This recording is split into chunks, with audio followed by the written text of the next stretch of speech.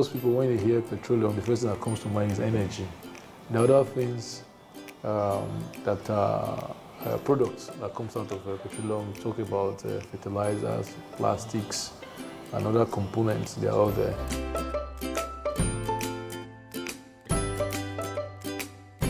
With me today on the show is Dr. Omonigho Benedict Otanocha.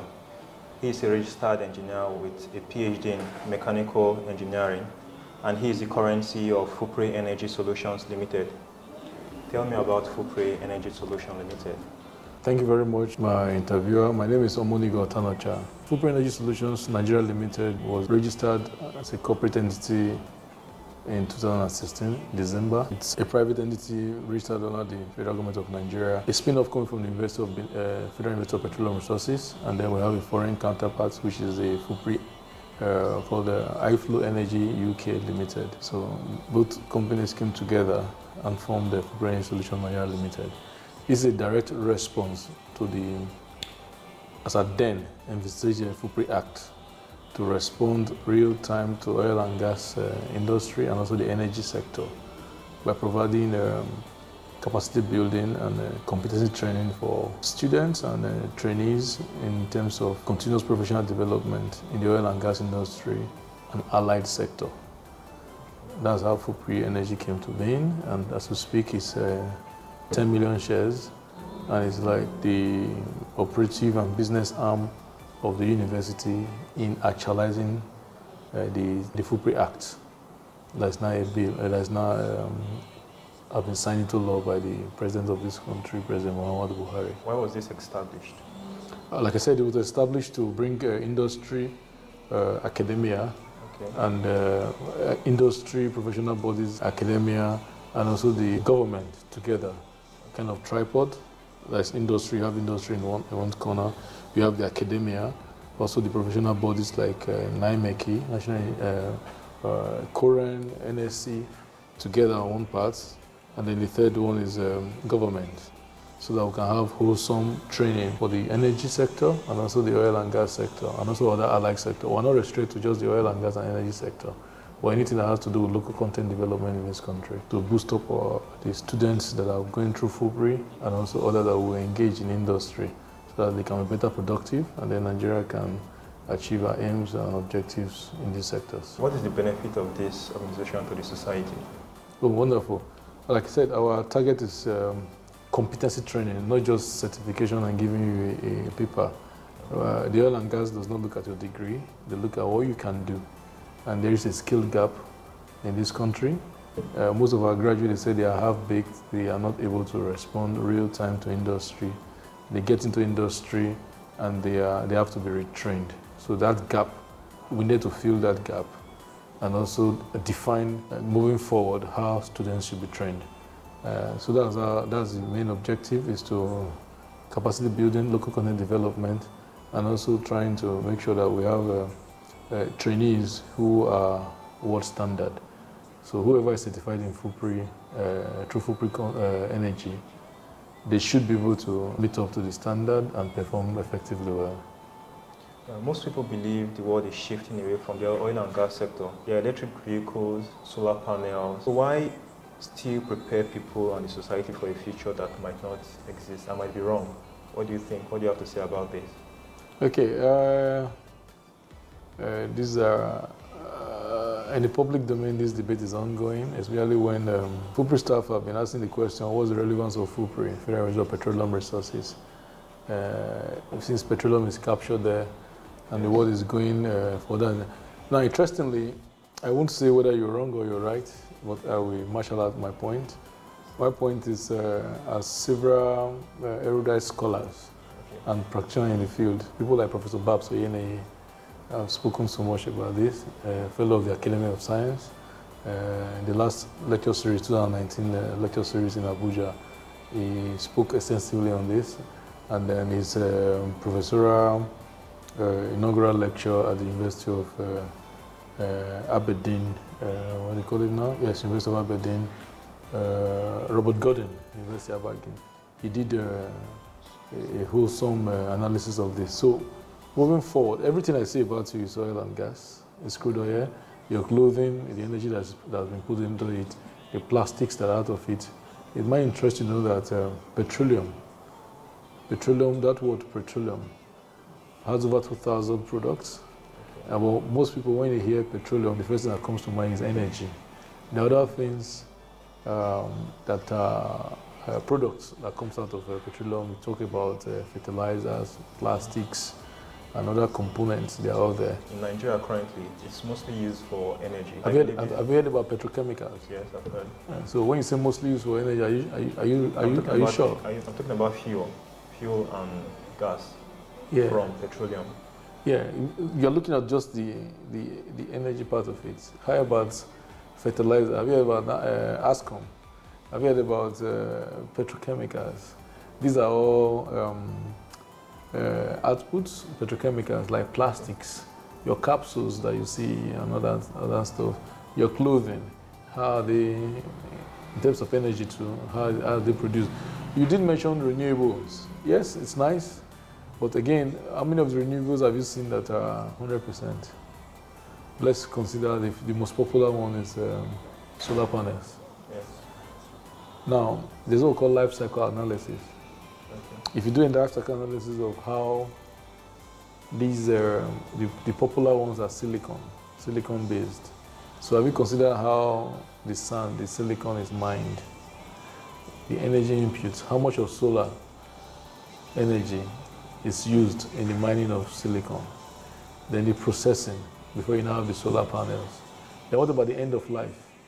How they are processed? How much of solar energy is used for that? So when you're doing life cycle analysis, you might have a rethink. In Germany is one of the best in renewable energies, but the best, there's still a lot of research, so nobody should shoot down renewable energies. In fact, the oil and gas industry are going into renewable energies. And my interest you that FUPRE, even though it's a petroleum university, got a grant from the Royal Academy of Engineering to the tune of 140,000 British pounds to conduct research in renewable energy in terms of biogas for off-grid power and energy, for energy and off-grid power, because it's a challenge in the country. So as engineers, as scientists, as development protagonists, we must respond to the current needs of the society. So as I speak now, the Royal Academy of Engineering in the UK, United Kingdom, has granted this university as a hub university. There's a hub and there's a spoke for 2 years between November 2018 to 2020 to run a national project on biogas for energy and off-grid power. So they're all intertwined. It might also interest you that the NNPC is transforming. Nigerian National Petroleum Corporation, they are transforming to become an energy company instead of just petroleum. Okay, so a lot of work still needs to be done, but again, there are so many attributes to petroleum, just to re-emphasize, that are out there, and all we need to do is to look at cleaner production. You talked about electric vehicles. How are you going to generate the electricity for the vehicles to tap into? Most people I know who are buying electric vehicles, they buy solar panels and power. So they charge their vehicles, their electric vehicles, from renewable energy. Okay, most people in Nigeria. Okay, let's give you an instance. We have a solar farm in FUPRE. Are you aware? Yes, I'm aware. It's 500 kVA. Okay. And there are 2 generators there. 2 of them. Each of them is of 400 kVA each. Why generators? I used to think the solar panel. Yeah, you're still thinking. Anyway, I'm telling you reality on ground now. Okay. It's not every time you have solar, the illumination from the sun. It's not every time you have that kind of, you have constant sunshine to generate your power. Is here just in case there's no much sunshine. Yeah, so because they use batteries, the solar cells, inverters and everything, and then they now use to power the entire university, because our current load is less than 400 kVA. Current load in FUPRE. So that is just position. So what I think engineers are doing now, especially in the advanced world, is cleaner production of power and electricity. Then you now use electricity to charge your vehicles. Like I worked on the UK There's a project in the UK when I was in Manchester, when I taught in undergraduate and postgraduate there under the interdisciplinary and sustainable development course. I was a teaching assistant. We did do a project on shaving the pigs. Okay, shaving the pigs. So you know what it means for you to just plug this electric kettle, just plug it on. What happens to the grid, especially at peak periods, between 7, 6, 7, 8, 9. Just one kettle plugged on, it causes a spike. Then multiply that by multiple people who will be coming home and they need a cup of tea, a cup of coffee, it spikes it. Then now consider loading the grids, again, with electric vehicles to charge. And then also the demand time too. And then if you look again, I go back again, life cycle analysis, the footprint, the carbon footprint for the generation of that electricity. When you speak about life cycle analysis, are you trying to say the solar panel has its own life cycle? Oh, everything has a life cycle.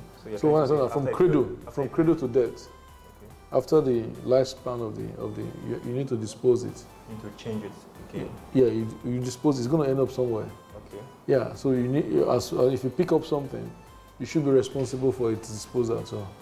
So when you do what they call cradle to death analysis, which is life cycle analysis, then you find out that there are so many other alternatives, but currently technology is working out to see how they can use it to sustain production. But again, this is domestic. If you go to industrial production, currently the current machineries are still drunk on diesel because of its effective use in production. So when you talk about production, large-scale production, the world is still drunk on what? On diesel. They are still addicted to fossil fuel. Okay, there are synthetic products that are already going on. There are biodiesel too, but again, there's what called blend. They blend them with fossil fuel to reduce the emissions. And so that's why I said what the world is looking at is cleaner production of electricity.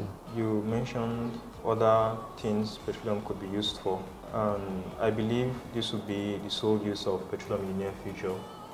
We talked petroleum could be used for the buttons of our shirts, could be used for plastics. Yeah. So do you provide courses related to all you have said? I'm a mechanical engineer. I was to see how we could automate and mechanize the production process and other ancillary outline. Yes, that's why we do Engineers in Society. There's a course in mechanical engineering called Engineers in Society. No, I'm referring to FUPRE Energy Solutions. FUPRE Energy, yeah, we have a lot of courses that. Yeah, we have courses in that direction. We have sustainable development courses, interdisciplinary sustainable development courses. Again, we don't just do courses because we have to do courses. We do courses because they should be relevant in the oil and gas industry. I hope you are aware that Total, as we speak now, even Shell, they have a renewable department. NNPC has what they call RED, Renewable Energy Department, division, headed by a high-level personnel and everything. So we are client-oriented. The idea is that we don't just train you and you remain docile. We're not just into capacity building. We're also capacity utilization. That's why I mentioned that word gap.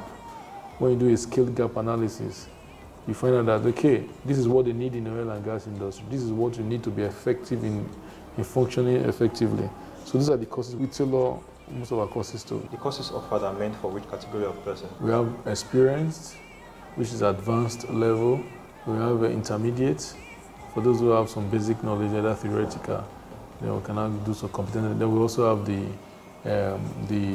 low cadre, those who don't have school start or those who do not go to school at all. We have some trade skill. I'll give you our brochure. We cater for everybody because the oil and gas industry does not operate in vacuum. They operate in communities. So they need to take care of different cadre of personalities there. So that very artisan training, we have a lot of artisan training to take care of community well-being. And then we have intermediate to upgrade skills also, or to take care of those who have skills mismatch. For example, you're a physicist and you have skills in, say, let's say modeling, but your models are just maybe for animation. We could train you to become a modeler to design industry games. And then, so when there's a skills mismatch, you are studying mechanical engineering, where the industry needs somebody who's a production engineer. So you already have mismatch. So we need to upgrade you so that you could respond real time to what the industry need. Which means someone from the arts department could come and take courses from FUPRE Solution Limited. Of course, anybody. Okay. Yeah, that's why we have different cadre. So we have a blend of both classroom. It's called blended learning. 70% in the field, 30% in the classroom, so that you can have some basic theoretical knowledge of what you're doing. And these courses can be found on your website? Yes, most of them on the website. Others can be bespoke. That means that it's tailored towards the need of that particular client. I was going through your website and some of the courses, 400,000, 350,000, 300,000. Can the average man in Nigeria afford this? Okay. Interestingly, you should also talk about the timeline too. Most of those courses are residential and they are 7 days a week. 7 days a week. So currently, because we are new entrant to the market, our fees are reasonably very cheap. They should be about the cheapest in the market because we are coming in. And the other point again is that we have established facilitators or instructors, staff of FUPRE. So they are not being paid extra salary, they are being paid honorarium. So that reduces the cost a lot. Don't forget, most of these courses are domiciliated in dollars, international rate. So if you see 400,000, then that's just $1,000. Some of those courses, they run for $5,000 abroad. But we're coming to the market, and again, we need to establish our competencies. So they're relatively cheap if you do a comparative analysis. There are a lot of courses. Where can someone start from? It depends on your interest. Currently, the oil and gas industry, they have what they call areas of interest, where they lack skills, where they bring people from abroad. And because the FUPRE Act is very specific that FUPRE should train people, it's established to train people for the oil and gas and energy sector to the highest level. So that was the basis behind our formulation of those courses. For somebody who is already working or a fresh graduate from the university, let's assume you read mechanical engineering. There's nothing stopping you for being trained to be an instrumentation engineer so I can function effectively in some assigned roles in, say, Chevron or Seplat or Shell or any of these JVs or IOCs, international oil companies. So it depends on where you are. We can bring you up to speed. Like we have what they call industry games, oil and gas industry games, petroleum industry games. Anybody can take that course as long as you can understand. It's all in a computer. Even kids, it's designed for kids to understand how the oil and gas industry operates, preparing them for the future. Yeah. So it depends on whatever level you are. And we have office here in FUPRE, under the Vice Chancellor's office, and then we have another base at the MPDC in the Western Estate at Ejeba, formerly called SITP, Shell Estate Ejeba, where we do most of our training, and then we take them to the field with those whom we have partnership with, who have operational fields going on, yes. FUPRE Energy Solutions is based in Delta State. Someone who is from Abuja, how can such a person participate in the course? Does FUPRE Energy Solutions provide accommodation for people outside Delta State? Of course, we do that. We do provide that. Is it also in the fee? Yeah, like I said residential. Okay. So if I apply for the course, I get accommodation from FUPRE Energy Solutions? Because the idea is that's why we went after the facility at Shell Ejeba. So that both the trainers, everybody are in one facility, all the encumbrance about transportation, traffic, everything is cut off. And the facility there is 24/7 power supply. You mentioned about Abuja. As you speak now, we have gone to train people in Lagos. Okay. We have facility. We use hotels. Okay. So those ones are beautiful. It depends on the client's, again, requirements. If a client says, look, I have 8 people, I want to pull them off their jobs. Okay. Like Chevron, we did something for Chevron recently from our other wing, which is the FUPRE Consult Limited. They pulled out experienced people between 5 and 10 years in oil and gas operations, Chevron. And they gave us a facility in Lekki. We went there to train them. Currently, there is so much unemployment in our society. What is the guarantee that someone who takes this course or take any of the courses from your website would get employment immediately? Okay, first of all, we don't guarantee because ours, we can't take the job of guaranteeing. But again, we did say that our courses are tailored towards the needs of the oil and gas industry. So almost, not almost, 100, we've scored 100% so far, though it's not that much. Our records were new. We just got registered to 2016. But so far, it's 100%. Again, most of the people who have trained are in the oil and gas industry, so we make them more effective. So the guarantee is that if you successfully go through the program and you have a competency certification, it means that you are ready. You are ready for any role. Most of the roles in the oil and gas industry are trained. While going through your website, I saw one benefit of using FUPRE Energy Solutions Limited is to train rather than teach.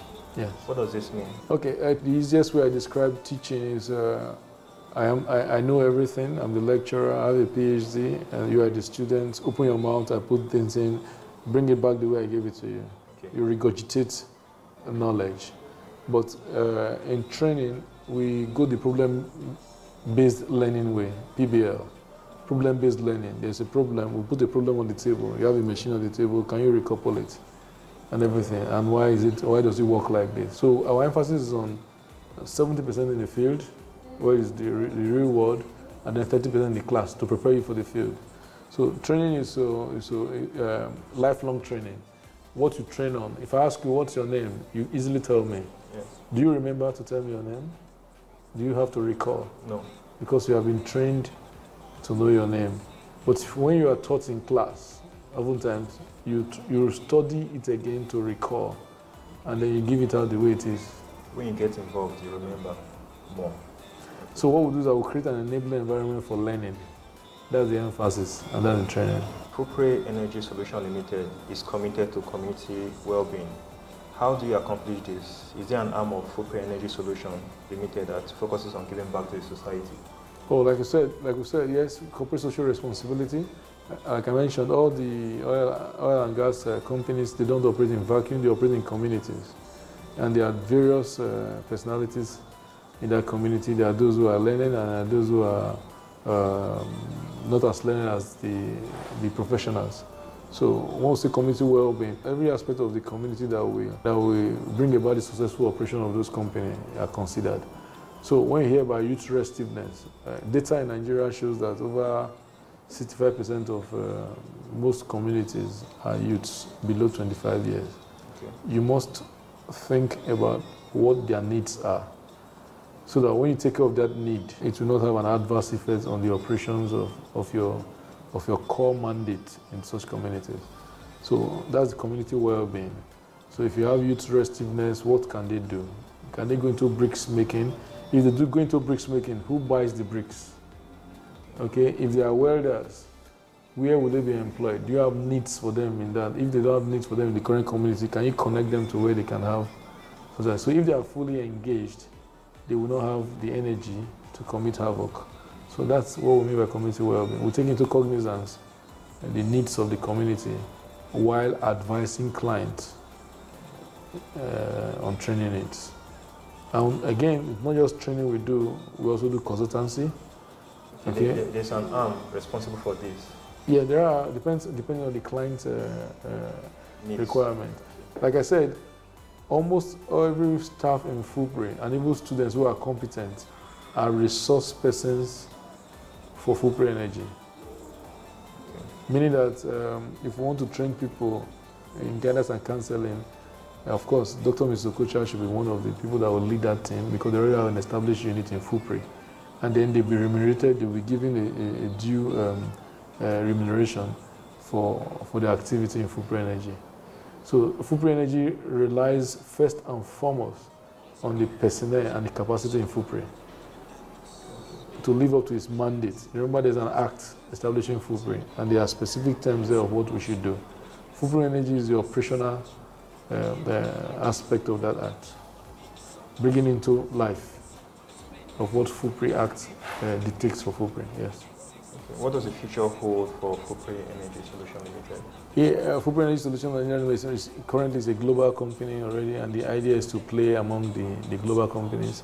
As we speak now, interestingly, I also double as a member of the governing council of FUPRE. I was elected in to represent congregation as an academic April 1st, 2019.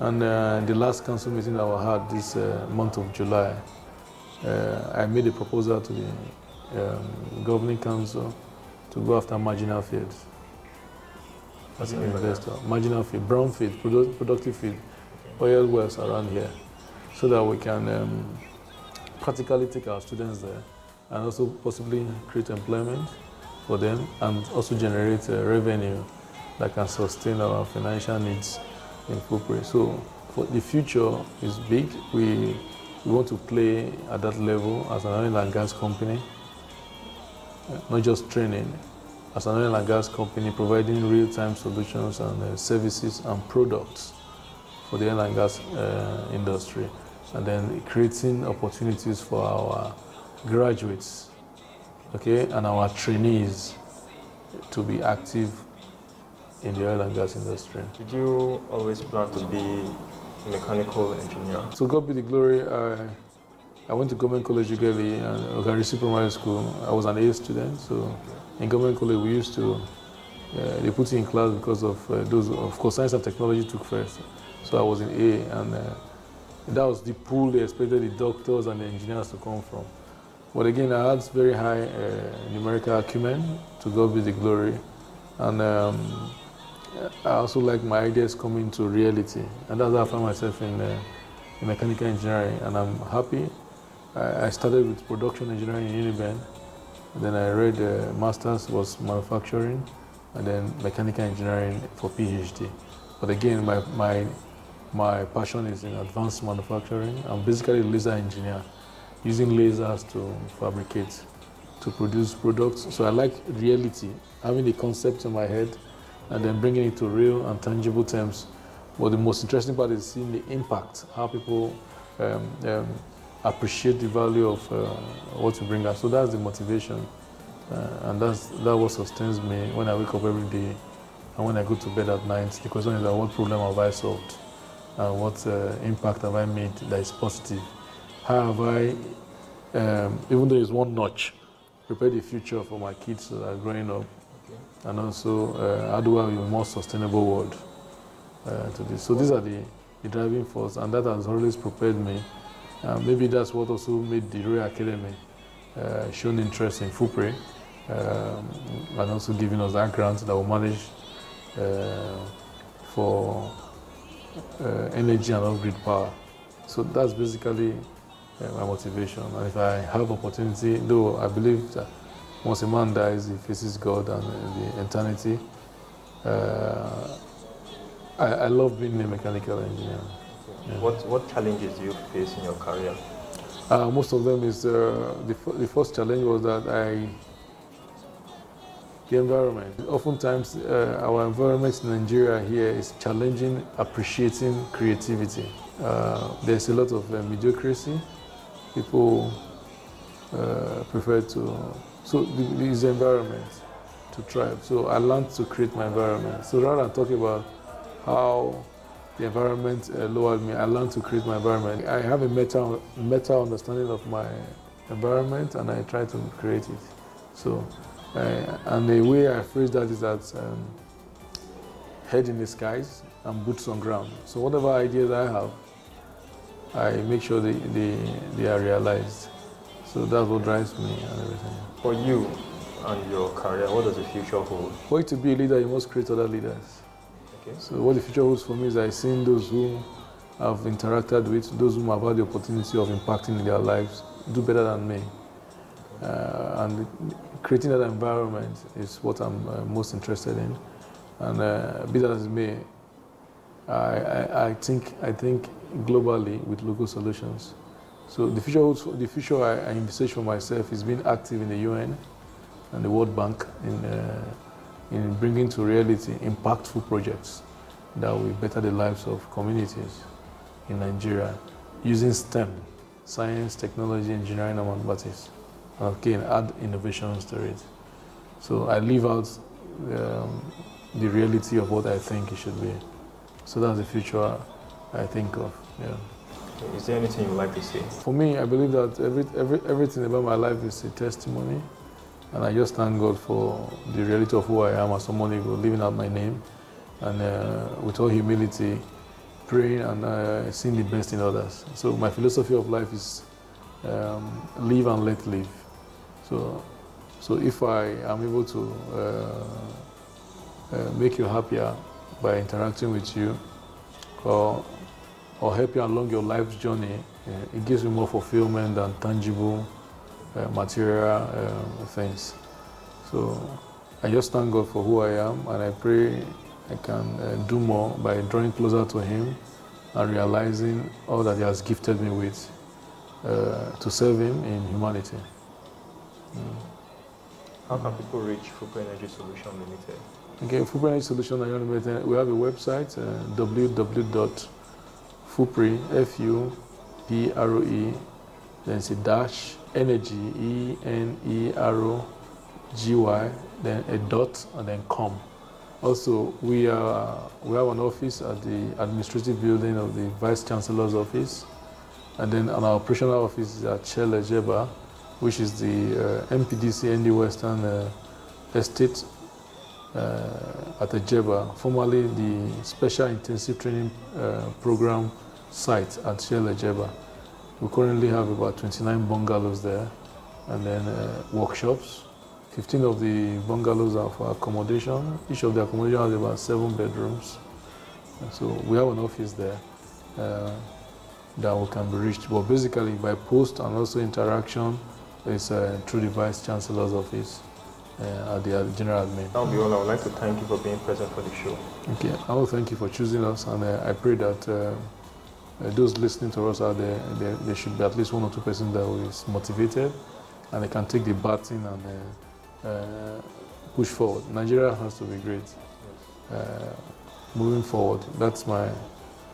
Anybody can pick up the niche, take your niche in the society, and then see how you, through your sphere of influence, how you can better this country and better humanity. Humanity is one, whether you're a Nigerian or whether you're in the UK or in South Africa, humanity is one. So whatever betters humanity and it motivates you, may God sustain that dream, and we are here to support you at FUPRE Energy, especially under my watch as the MD and CEO of FUPRE Energy. Thank you so much. You're welcome.